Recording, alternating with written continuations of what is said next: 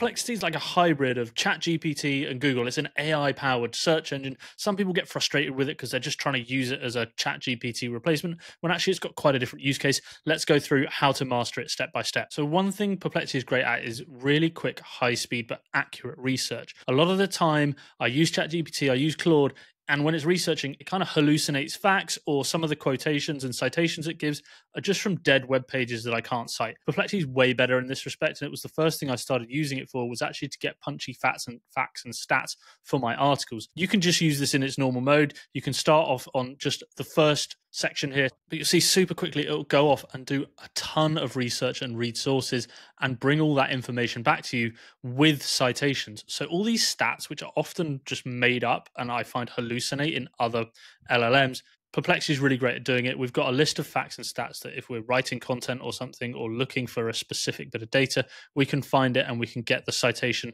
of where it is. And one of the beauties of this is they're always up to date and live resources, rather than old or outdated or dead web pages like I find elsewhere. The next step of Perplexity is you can use something called cite operators. So you could use something like cite : in your search box at the bottom here, and then add in a website that you want to search specifically, say Healthline, and even include a keyword or a key subject, such as core strength, as that's what we started our searches with. And then you can send Perplexity off in any of its modes, really, to go and use that source as its source of information, basically.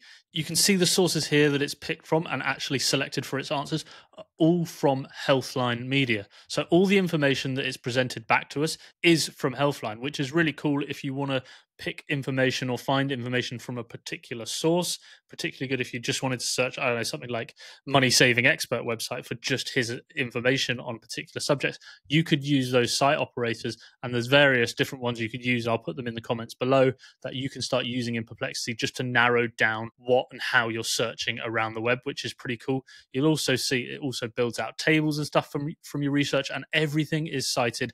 Plus you get this cool related section at the bottom where you can go further into different research subjects just by hitting this plus button. It's going to go and do more research on that subject, which is a nice little extra touch. You might actually find, if you're doing SEO and you're looking to like improve your content or wanting to rank or be cited in these LLM models, this sort of related area is a great place to find content ideas for your website, on your YouTube and your social media. So once you've understood this basic search functionality that you can use in Perplexity, as well as like using it as a general LLM, you can actually take things up a notch and you can go into deep research mode. This is going to go far more in depth for your research if you're really wanting to get information dialed on a particular topic. So we've got a deep research prompt here we could use. You are a research assistant specializing in fitness and personal training. Your task is to gather in-depth information focused on enhanced core strength for personal training course. Please provide relevant case studies, articles, data on the following areas. And then we've got the areas we want it to research. And then it's going to go off and create a report. It's not just going to spit out some information. It's actually going to create a nice report for us that we can use in our research. And you see here, it took a few minutes to complete, but it's gone through 148 different sources to find and select its information. It's even gone through image searches as well, and then produced its research based on all of this. You can see some of the places it's pulled from, Harvard being one notable name in there. You can see this in-depth report that it's still generating, but you can see how much depth it goes into of finding the benefits of core strength training from all different sources. It's even pulled out some popular exercises that we can start working on. But one of the cool things as well is it's really easy to digest and read and get all your information, compared to some other deep research models which might seem more in depth, but you just get a big slab of writing that you go through, and then you probably take that and ask the LLM to like break it all down for you. And one cool thing as well you can do next is create a space. As it says here, it's actually guiding us to this. We could say create space because it's noticed we've actually do some research. So we could say core strength and create this project space where we can keep all of our threads in our research nicely contained. If you've got one client or one work project or study project you're working on, you can keep it all in one place. You can even add your own knowledge files in here. You can add links to resources around the web. So I could go and put my YouTube links in there if I was talking about SEO stuff, which is what I do, or you can add custom instructions.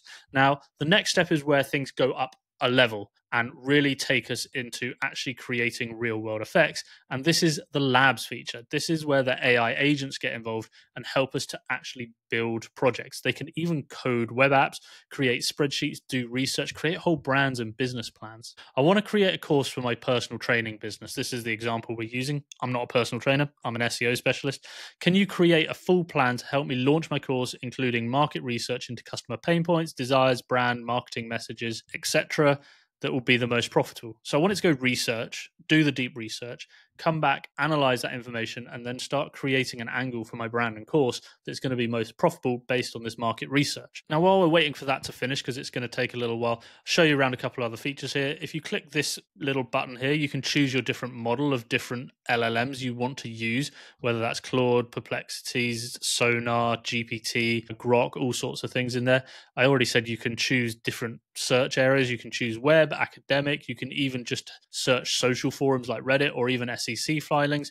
There's voice mode, dictation, everything you need in here to kind of do your research however you prefer, and even get it to do those standard LLM things like write emails or whatever you want to use it for. As I said, there's a spaces tab on the left here where you can put all your projects together and give it custom instructions. There's also this discover section, which is cool because it gives you an AI curated summary of the news, which you can tailor to the sort of things you want. So this is kind of like a cool home space for your internet browsing and research now. And it's one of the reasons they're trying to take on Google in this information retrieval battle we've got going on between AI models at the moment. Okay, you can see now it has finished its big project, and we've got all sorts of stuff in here that we've got market research, the opportunity, the industry overview, the market size, all of our customer pain points, and even found us a market gap of who we should be targeting and why it's a profitable niche before breaking down, you know, the pricing strategy and all this sort of stuff. This goes on and on for our business plan. We started building out even our own custom dashboard for our users to start using their habit tracking, their sleep, all this sort of stuff. So it can actually start prototyping